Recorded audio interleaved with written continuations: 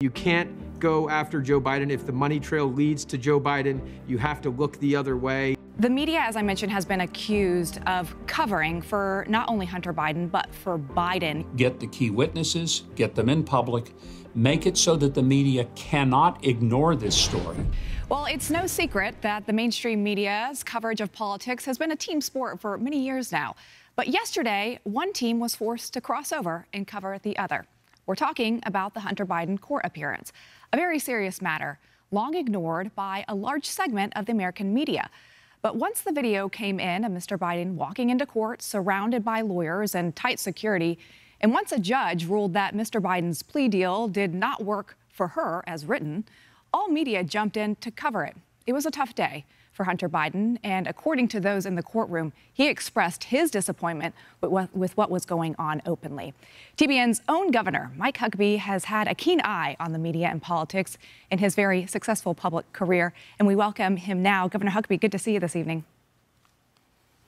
Well, great to be with you, and boy, what a day it was in the courtroom in Delaware this week. It's just a big shock, and it's changed everything. It has changed everything. That's what I want to talk to you about, because the media, as I mentioned, has been accused of covering for not only Hunter Biden, but for Biden. Yesterday, they were forced to cover this in what was a shock to many people. Many thought that Hunter would go into the courtroom, walk out with his plea deal, and that would be that. But that's not what we saw yesterday. This judge, as I mentioned, didn't accept it, and so Hunter Biden pleaded not guilty. But how does this change things, the fact that the media is covering it? How does that change things for the American public? They're finally going to start learning some facts about this whole scandal that they've totally been oblivious to, because the mainstream media has absolutely ignored every aspect of it. But here's what I think is going to happen, and I would give some caution to my Republican friends. Don't rush to an impeachment over Joe Biden. Don't get ahead of anything. Take this slowly. Let the facts begin to dribble out, and they will. And it'll come from the courtroom, just like it did yesterday. It'll come from congressional inquiries, as they're planning. But don't rush to an impeachment. And here's why. Because there's going to be a body of evidence that will be so overwhelming that at some point there's not going to be an option, not only for the media, but for Democrats, to just say, oh, there's nothing to see here. There's lots to see here. And the more that the public is aware of it, the more that the media and the Democrats, of course, I repeat myself, the more they're going to have to acknowledge it and confront it. So you think that some of these congressional Democrats that we have seen, because we saw Speaker McCarthy say that they may look into an impeachment inquiry, we saw that just this week, that they should be measured with how they talk about this and how they approach this?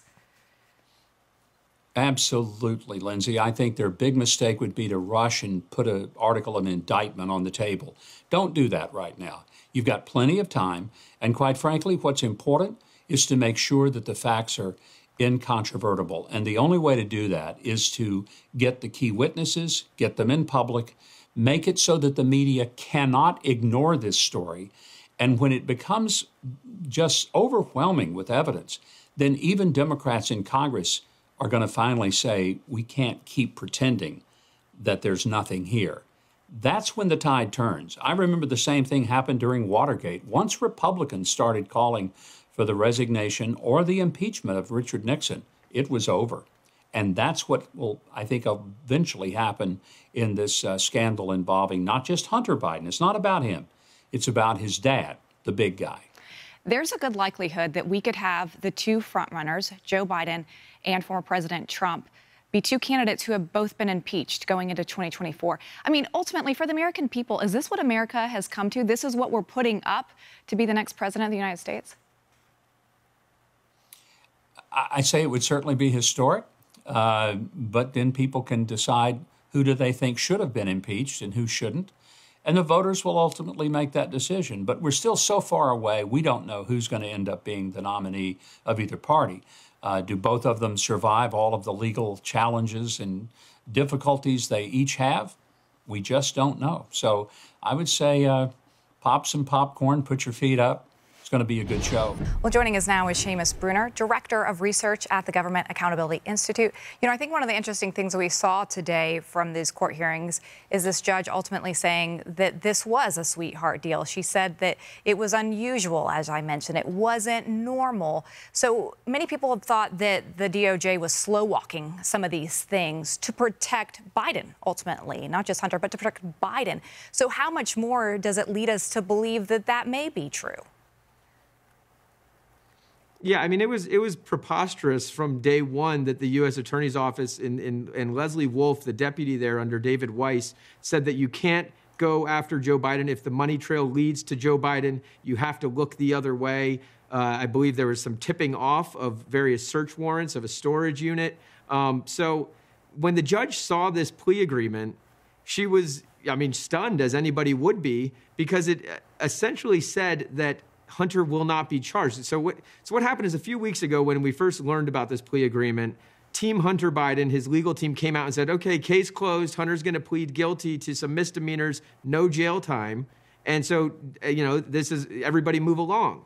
And then the prosecution said, well, actually, there's some matters that are still under investigation. So there was this kind of disconnect between the two. When the judge sees that, she says, well, is Hunter immune from any future charges or not? And they had different answers. The prosecution says no, because you can't have future immunity like that. And Team Hunter Biden says, yes, he is immune. So that's what she's blown up that deal where Hunter gets a get out of jail free card. Okay, so all this has a lot of interesting timing as well, because we expect next week for Hunter's friend and business partner, Devon Archer, to testify privately before Congress. Many people think that he will say that he was actually in the room with Hunter when, at the time, Vice President Joe Biden was on speakerphone with these foreign entities, talking about foreign deals, something he said, Joe Biden said, he never even talked to Hunter about business deals. So that would go against that, but as you mentioned, it would be an impeachable offense. What does this actually give Republicans in the House the nugget of information that they need to prove that Biden was involved? Is that enough? To have Devon Archer, Devon Archer is like a brother to Hunter Biden. He has been with the Bidens since day one. He's the one part of the Rosemont-Seneca partnership that is through which all of these Burisma and Chinese money deals flowed. Devon Archer is the guy who's in a suit and tie and sharp, while Hunter can't be found because he's on a bender.